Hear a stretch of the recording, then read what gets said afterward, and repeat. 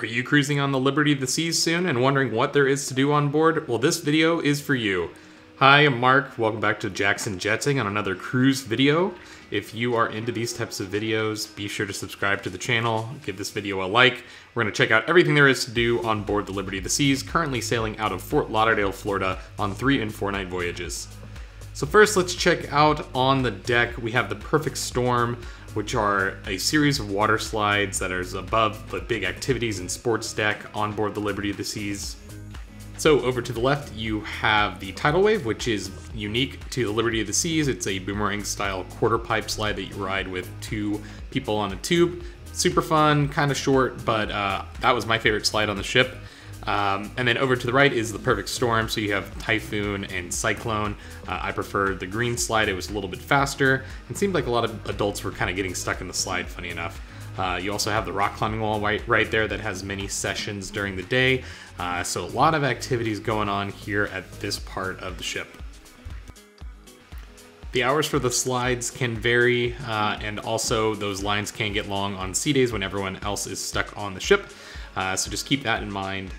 Maybe try early in the morning or later in the afternoon or during those port days. And then of course we have the Flow Rider, which is famous on board the Royal Caribbean ships. The one on the Liberty of the Seas during my voyage was only half working, so I didn't actually end up trying it out, but I usually do at least one session of boogie boarding while on board. Down one deck below this, same aft part of the vessel, you have a few ping pong tables and board games that are built into the deck. I didn't see any pieces for those board games out there.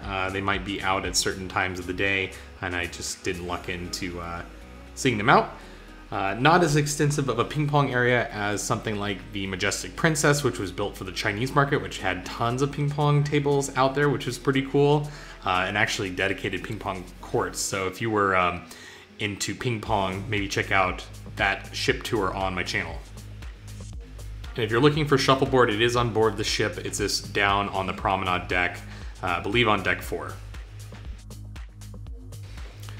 Nearby is the Kids Clubs area, and of course there's got to be the Adventure Ocean Arcade right in between all of them. Lots of fun games here. They had that multi-puck air hockey table that I really like.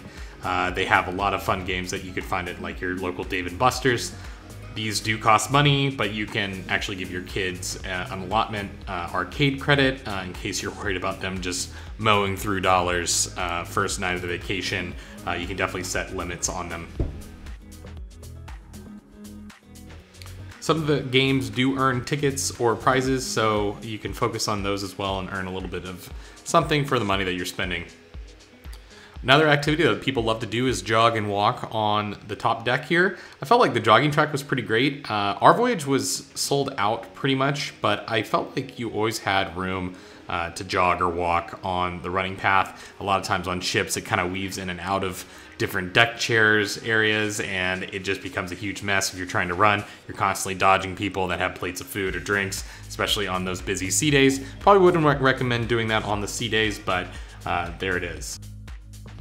There's a nice little kid splash area there with a smaller slide in case they're not big enough for the Tidal Wave. And then the main activities pool, which does have a screen, but it was broken on my voyage. Hopefully will be fixed on the next dry dock. Now, all the activities I've shown you so far are free. There are, of course, some paid activities on board. You have bingo that seemed to happen almost every day, with the grand prize drawing for bingo happening on the last sea day. So that's always a big and major attraction, so keep that in mind if that's something that you're into. Of course, there are a lot of other free activities indoors. We'll show you some of the venues and activities there, but I love to play trivia, and there's lots of trivia rounds each day, especially on those sea days. Or if you're staying on board during one of the ports, you can instead just stay on board and play a bunch of trivia, which they had probably 3 or 4 per day. This ship also has a solarium, which is adults only, so that's what that looks like. Some of the other Royal Caribbean ships actually have the solarium covered, but this one is open air. And then there is also the mini golf course here at Liberty Dunes. It's a 9-hole golf course. Similar to other Royal Caribbean ships, I've noticed that they kind of mimic designs from ship to ship, but I love a good mini golf game, and so you can definitely play that on board with your loved ones. now we're walking through the solarium, just one deck below where we just were. So it just gives you a little look at what you have on the solarium side. So you have some chairs in the sun, but then a lot of chairs in the shade here. And then you have these awesome cantilevered hot tubs. That's a really popular spot and really cool, unique feature that are on board the Freedom class vessels. And then this leads directly to the main pool deck, which has a lot more activities, a lot more room for people to sunbathe, a little bit more open air. You do have the above deck shaded area in case you do want to spend some time outdoors but not be in the direct sunlight. There's going to be a lot of foot traffic though going back and forth.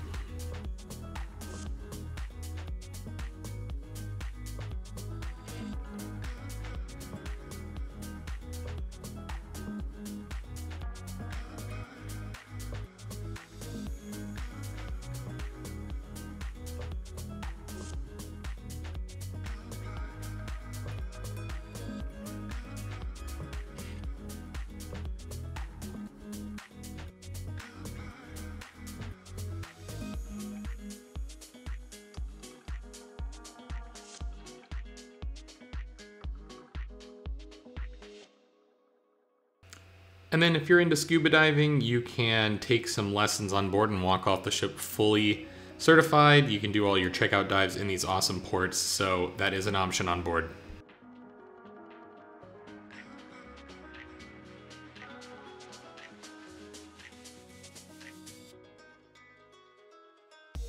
As for other onboard activities, hidden in some of the stateroom decks, there is a card room. That wasn't open when I walked by, but it's basically just a board games area, cards and sort of those types of things. So that's always going to be available to you. And then one deck below is actually the library, which I think is slowly getting rebuilt. I think they closed it during the reopening for COVID. So there weren't too many books on the shelves during my voyage, but I imagine that a lot of cruisers will start to leave more and more books as the voyages sail on. So the Star Lounge on board is where a lot of the activities at night happen. So you have kind of a Who Wants to Be a Millionaire style game. You have a lot of karaoke going on, that sort of thing. That all happens in the Star Lounge. A lot of seating, though it can get busy for some of the more popular things. One deck below is the Schooner Bar, which trivia happens here most times during the voyage. I love this bar. They have great bartenders, a lot of fun. And then it's located right next to the casino, which is not a free activity, but it's open when the ship is not in port. They have the casino going almost 24/7. It does close late at night, and then opens back up the next morning. They do have a 2-story theater on board, the Platinum Theater. This is where your headliner acts and Broadway shows happen, so they do have Saturday Night Fever on board. It's a full-length musical, so that's really cool.